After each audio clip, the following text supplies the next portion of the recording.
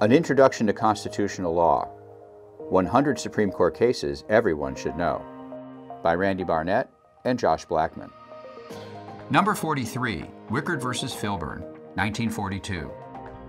We know that at least one member of the court, Justice Robert Jackson, initially favored abandoning all judicial scrutiny of the scope of Congress's commerce power. But even the New Deal court was not prepared to take such a momentous step. Instead, it further expanded the substantial effects test.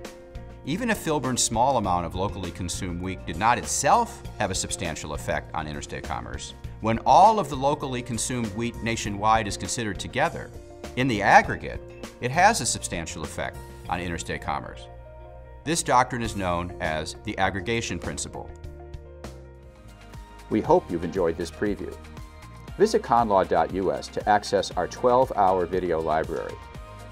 You can also instantly download our ebook, 100 Supreme Court Cases Everyone Should Know.